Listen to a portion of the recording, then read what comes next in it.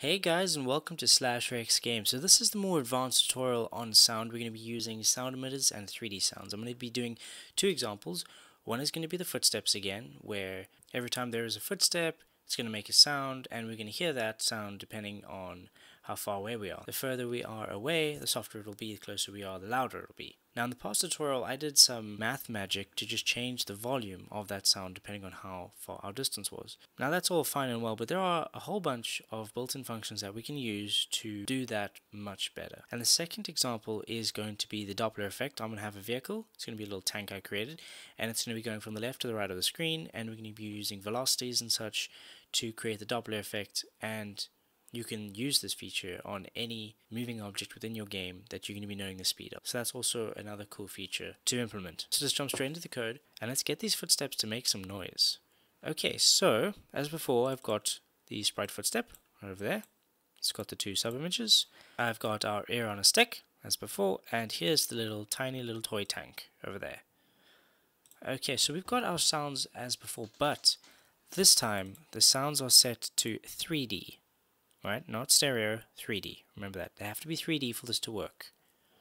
Alright, so we've got all the steps, and we've got the vehicle idling noise over there, also 3D.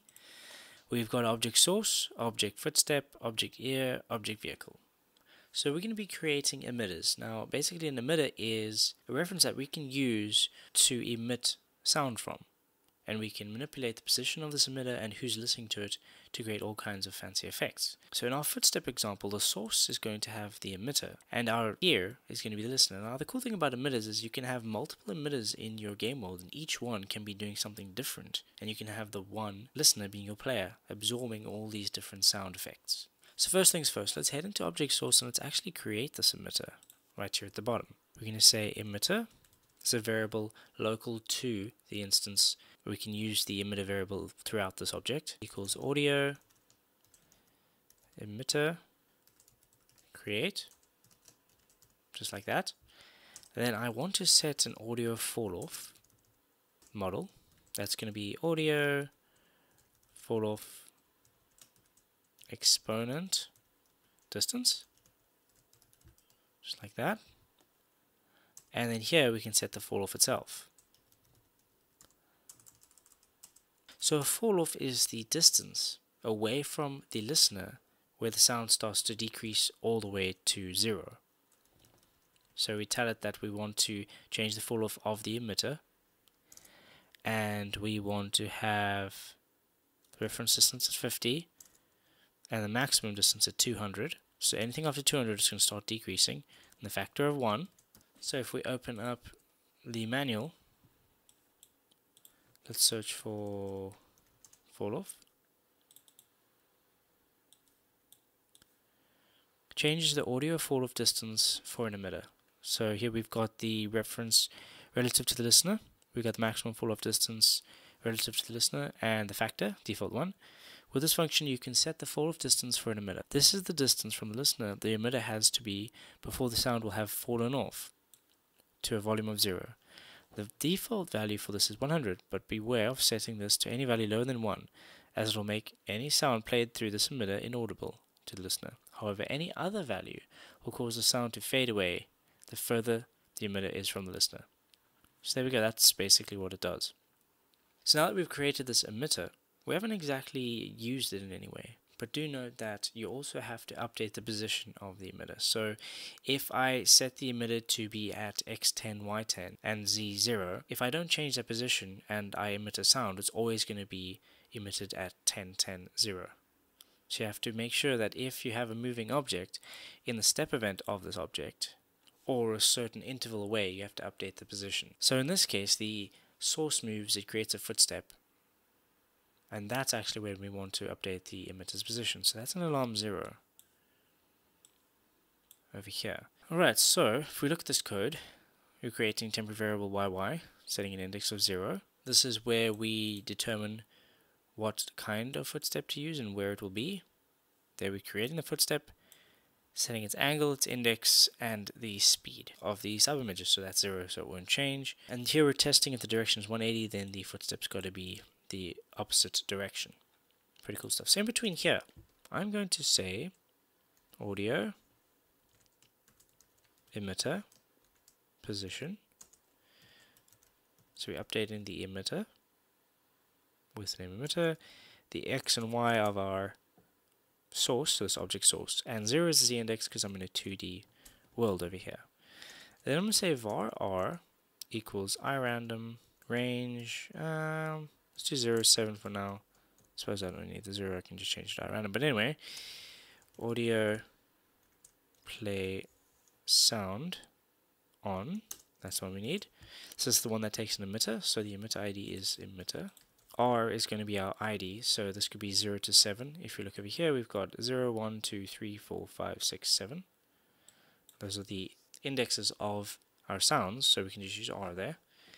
Here I'm going to say, does it loop? No, it doesn't loop, it's just a footsteps, one sound, and it's going to have the highest of priorities. Very good stuff. Now, one thing to note is an emitter uses memory. So when you're finished with the game or the game room, for example, it's best to have some sort of event that's going to destroy this emitter. You don't want that memory being used for your entire game. So I'm going to say room end, and let's drag in some code, and here we're going to say audio emitter free, and the variable name emitter, right over. Good stuff. So now that we have an emitter, even if we put this in the room and we have our object ear around, it's not going to do anything because we haven't told the game or our game world that the ear is the actual listener. So let's head over to object ear, and in here it's just going to be pointing towards some things. For example, we've got it's looking at vehicles if there are vehicles, or looking towards the source if there's the source of the footsteps. So I'm going to have a create event. Let's drag in the code, and here I'm going to say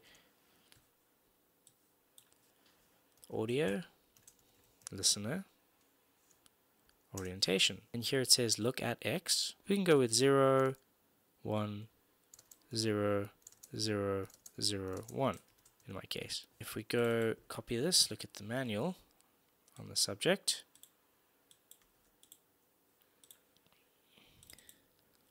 and we head into it here, it says look at X is the X look vector, the Y look vector, the Z look vector, the X up vector, Y up vector, Z up vector. Now if you look at all this, this seems quite confusing, and it does get more complex in a 3D environment.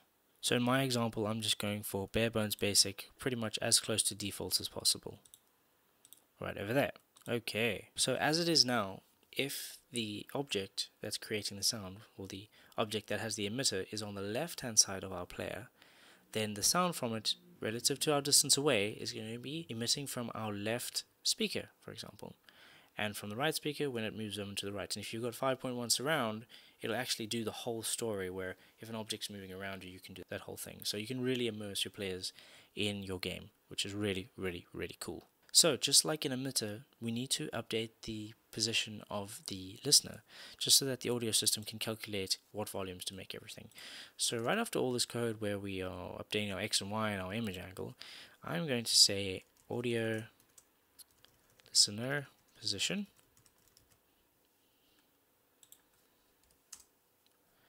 and here I'm going to say X, Y, and 0 for Z index because I'm in a 2D world, just like that. We're saying the listener is now at position X, Y, and Z 0.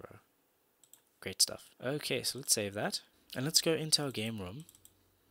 Okay, so our game room currently has an object source over there, and here is our ear on a stick, and as he moves, the ear is going to point towards him, and we're going to be doing exactly the same as we saw in the basic tutorial, only without any of the math involved. We're letting the audio system do all the work. We've set up the emitters, we've set up the emitter's new positions, we've set up the listener, and we've set up the listener's new position as it moves. Right, so let's test this out, and you'll notice that it will behave very, very similarly as the basic tutorial.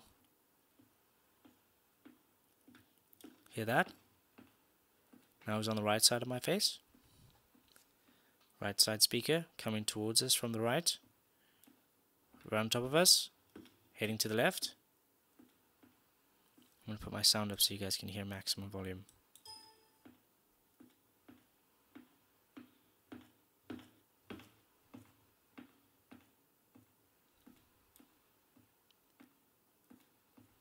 And if we walk with him, it'll be full volume all the time.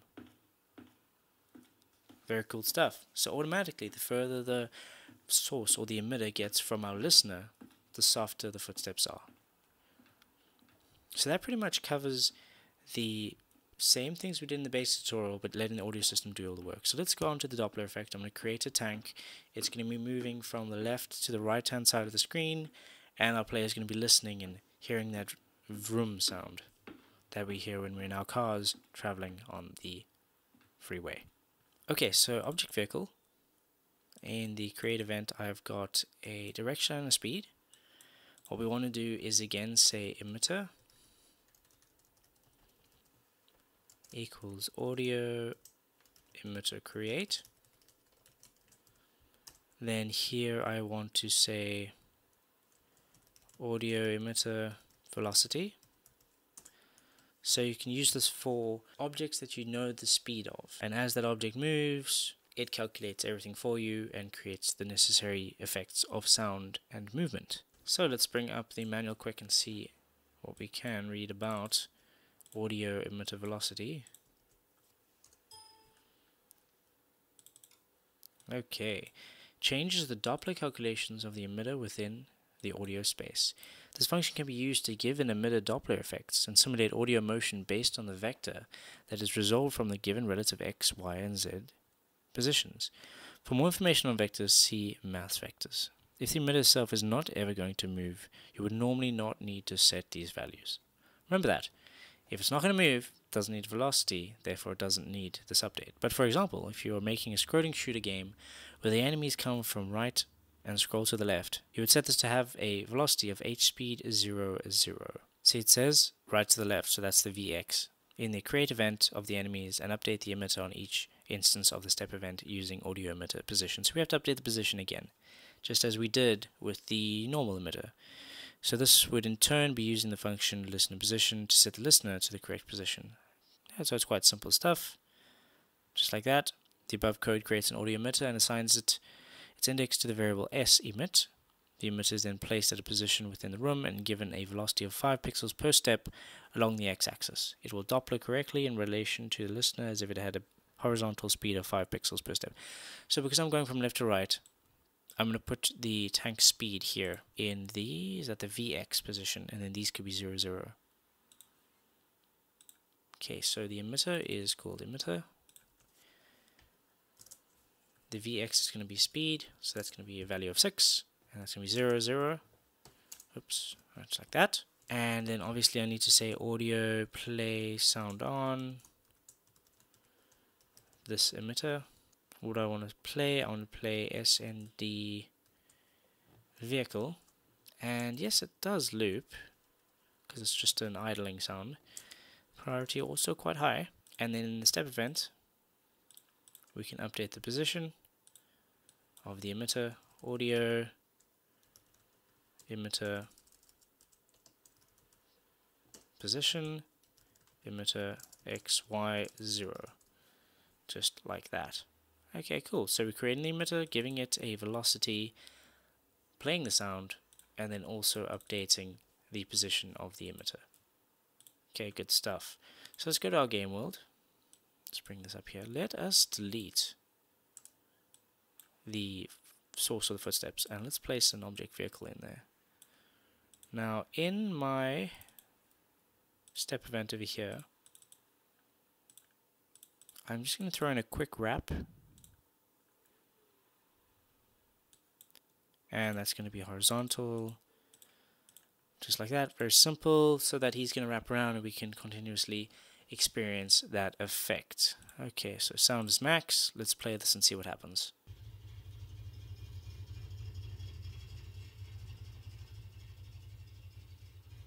And just like that, we've got the sound of the tank coming towards us and then driving off into the distance. That's that Doppler effect right there. I actually want to change the speed of the tank. Let's see, he's currently going 6. Let's make it 22. He'll be going a lot faster. We'll get more out of that whoosh sound as it comes past. Okay, here we go. Listen to this. Hear that? It's just like a vehicle rushing past the listener and into the distance. So that's really cool if you've got some sort of game that is perhaps near a busy street, a street that's going on the horizontal or vertical plane. You can create these emitters to simulate traffic. Once you've got the traffic going past, even though it creates a much more immersive experience. So when you're creating and using 3D sounds, remember, import sounds that are type 3D, we'll set them up as type 3D, create anything that needs to emit a sound, give it an emitter, update its position, play the sounds when necessary, whether they loop or not, and then make sure you have your listeners set with the right orientation, and then it'll be able to listen to pretty much every single emitter in the game. So I could put the footsteps there, I could put like 5 tanks there, and everything would just work together depending on how far away our player is and the type of 3D sound we're dealing with. So if you found this tutorial educational and helpful, please feel free to comment, rate and subscribe. I do look forward to your suggestions and feedback. I invite you to take a look at the manual and read all about the different types of effects that you can deal with and how you can manipulate GameMaker's audio system to fully immerse your player into your game. If you like what I'm doing here, please check out my Patreon campaign. I do appreciate your support. The solution for this project can be found in the description. You can download it for free and tweak it to your heart's content. Please feel free to follow me on various social media platforms, Instagram, Facebook, Twitter, things like that, for exciting updates and giveaways. So until next time, happy coding, and I'll see you then.